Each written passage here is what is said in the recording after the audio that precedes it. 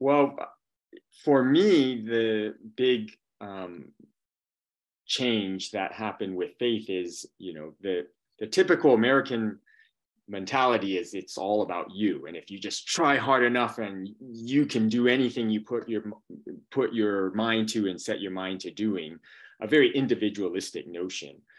I think faith in all the various traditions sort of takes you outside of yourself a bit, and maybe opens yourself up to a higher power. I think that's part of the strength and the power of, say, something like Alcoholics Anonymous, where, the initial, as one patient told me, the basic motto is, I can't, you can, I'll let you. It's this just like, I can't do this on my own. But I believe that with the aid of a higher power that I can. It's that quote, I can do all things through him who gives me strength. So for people for whom that is a belief system of theirs and an important part of their life, then I encourage them to draw upon that and to grow in their spiritual tradition, whether it's Buddhism, Christianity, Catholicism. And not only does it, for some patients, does it get them plugged back into a community, which can be supportive and encouraging and give a person a sense that they're not alone.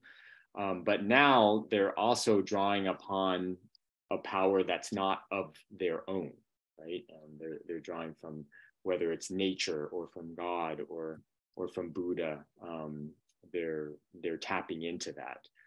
And so I know in my own experience, speaking as a Christian, that for me, when I look at my own life, my areas of greatest transformation have paradoxically been those areas that when I've sort of like surrendered and said, look, I cannot do this on my own, Lord, help me. That I've had major breakthroughs in those areas. So my interviews with patients is just basically asking the question, is spirituality an important part of your life? And if it is, to what extent are you tapping into that or drawing upon that to help you in your everyday life, and in your choices about what you eat and how you take care of your body, in your choices about how you interact with other people? And again, it's much more about helping them to see the connection and draw upon that as a source of strength, rather than any sort of directive